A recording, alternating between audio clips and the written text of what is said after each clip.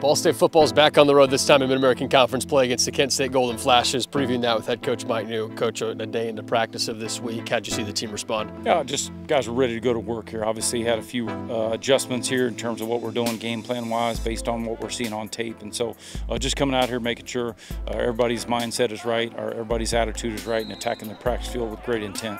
You talk about next man up mentality. How are you seeing those next guys have to come in through with the injuries that have happened this year? Yeah, and obviously, you know, that's the challenge. You got to get the next guy ready to play, and as the next guy, you know, most likely doesn't have as much experience as a guy that was in front of him, or doesn't have as many reps, or could be younger. But that's the reality of the business. That's the reality of the sport. So you just got to do the best you can. Obviously, that could force you to make some adjustments to what you do, game plan wise, offense, defense, or special teams. But at the end of the day, you got to get every man that's on this field ready to go.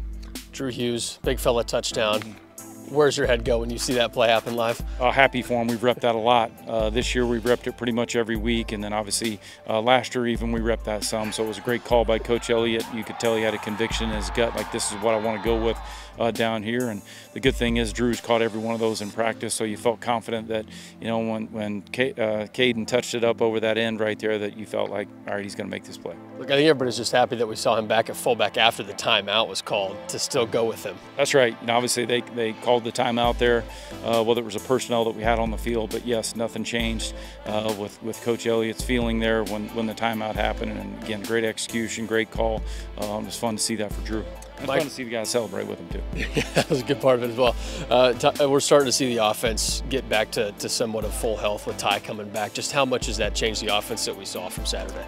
Just obviously it's awesome when you can have guys that you force a defense to pay attention to all of them. That's our goal, and we want to be able to take advantage of the weapons that we got. We feel strongly about the guys that we have in that wide receiver room. We got great depth there. Obviously, love our tight ends, love Tanner, love Christian, Thais, what those guys are doing. Love our running back group. So we're just got to, you know, keep doing a great job of executing one play at a time and making sure that we're taking our drives down the field, leading points. Kent State, what jumps out about them?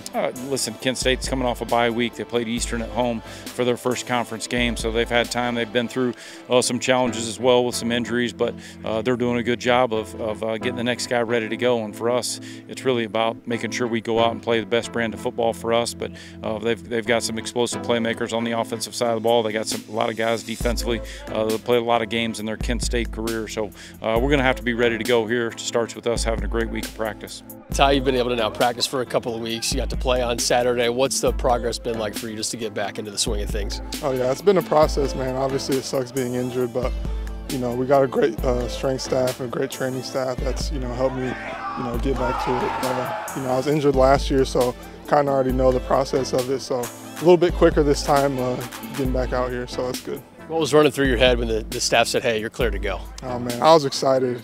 Obviously, especially because I didn't get to play last year. Like, you know, I've been practicing all spring, all fall, and everything. I just was, you know, excited to get out there with my team, you know, fight for my guys.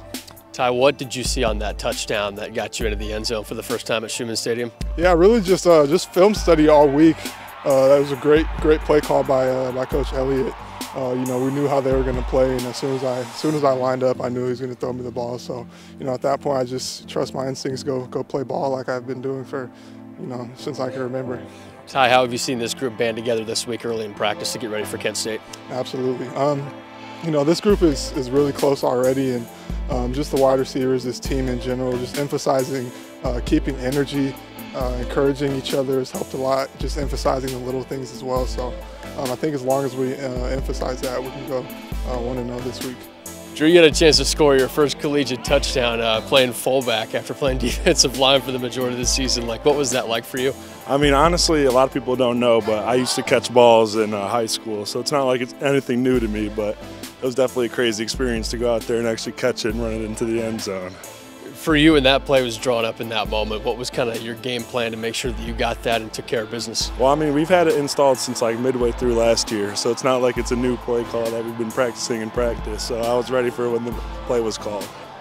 We saw the timeout taken by Western Michigan, and then Coach Elliott decided to stick with that call. What kind of confidence did that give you to say, hey, he's got my back, I'm going to get his? Well, I'm not going to lie, at first I was a little scared because there was a TV timeout and we were just standing there for so long, but once I lined up, I knew that I was going to get it in the end zone.